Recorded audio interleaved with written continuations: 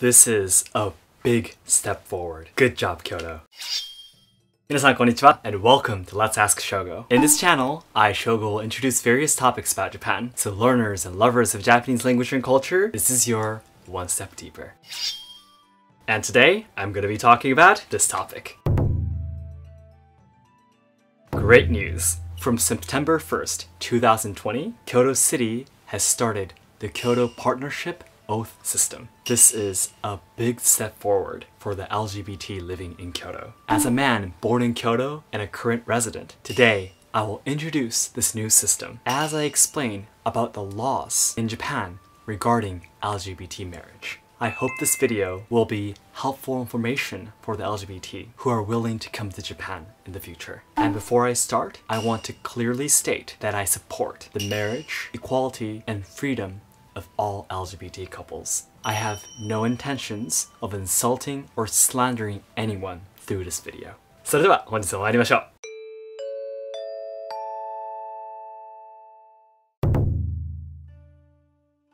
First, I will introduce the new Kyoto Partnership Oath System.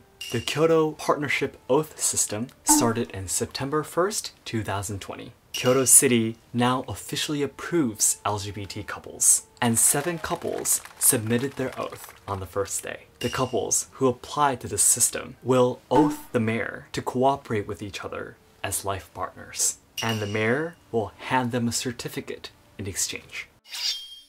What good does this system do for these couples? These are some of the merits.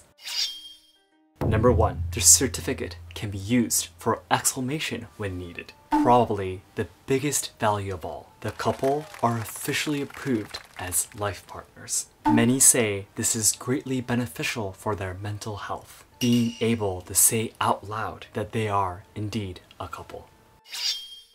2, a way to prove their relationship when they rent a room or a house. One gay couple that submitted their oath on the first day answered in an interview that they had a hard time renting a room when they explained to the real estate companies that 2 men are going to be living in the same room. This certificate will help them to explain their relationship with confidence.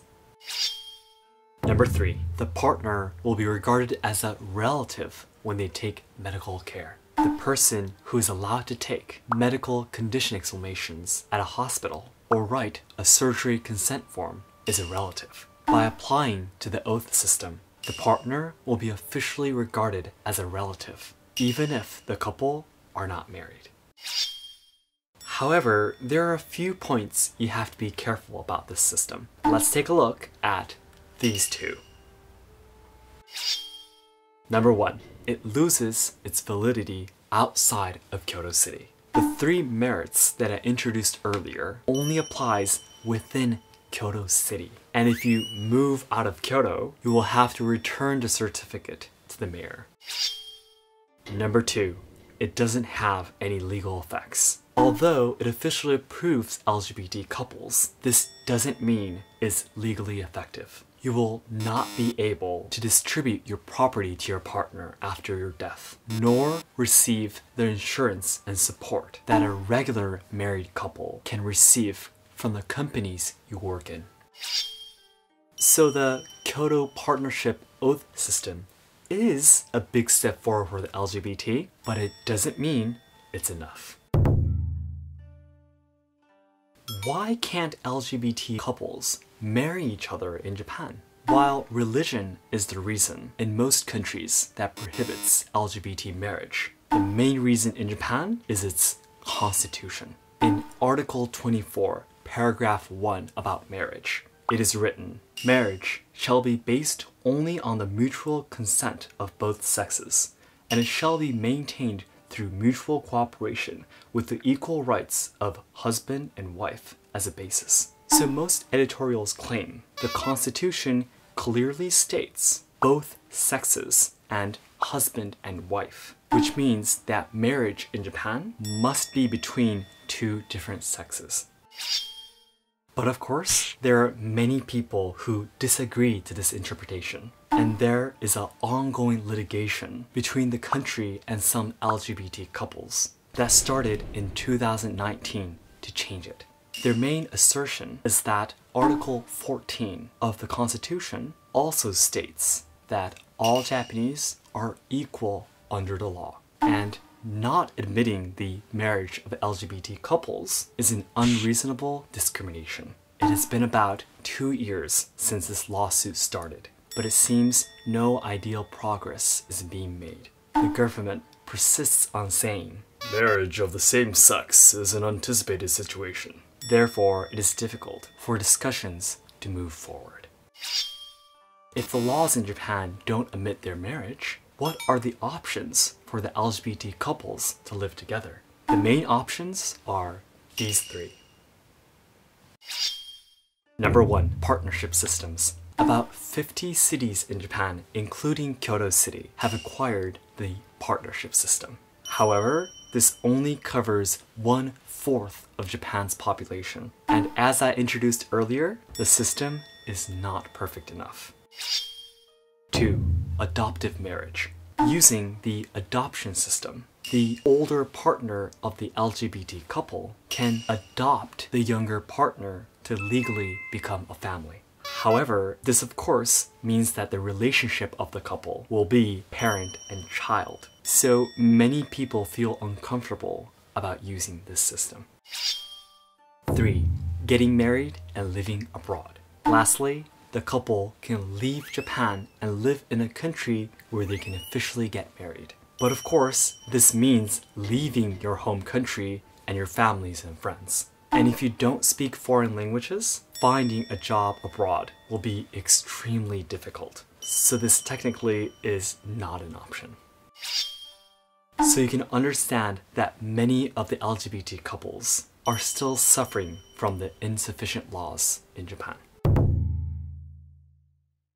Lastly, I have some advice for LGBT foreigners that are willing to come to Japan in the future. Please keep these things in mind. Number 1, you don't have to fear being attacked or criticized. Number 2, Japanese simply do not have enough understandings towards gender minorities, so they may be afraid. 3, it's best to only tell the people you are close to avoid any unneeded resistance.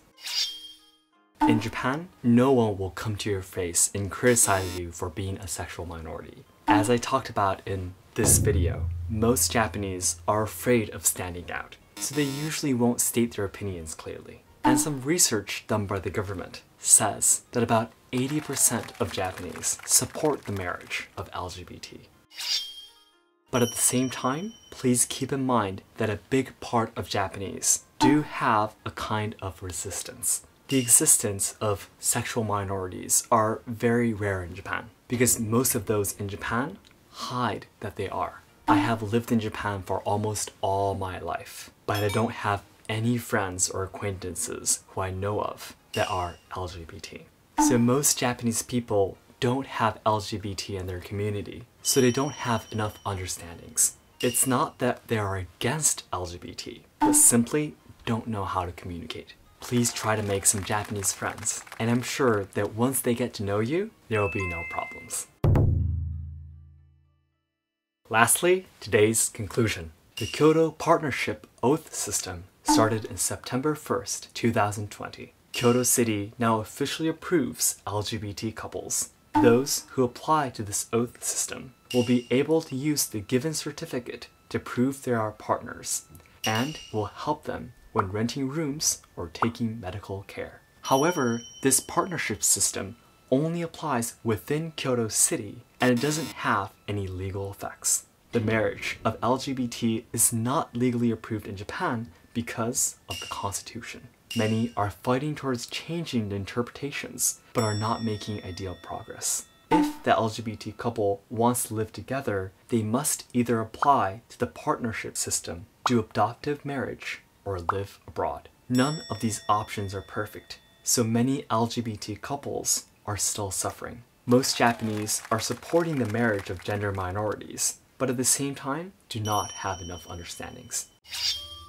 So that's it for today. Thank you very much for watching. If this video helped you to deepen your understanding towards Japanese culture and society, please hit the like button and share it with your friends and family. And my goal is to achieve 10,000 subscribers by July 2021, so your help mean a lot. Thanks again, and I'll see you in my next video. どうもありがとうございました。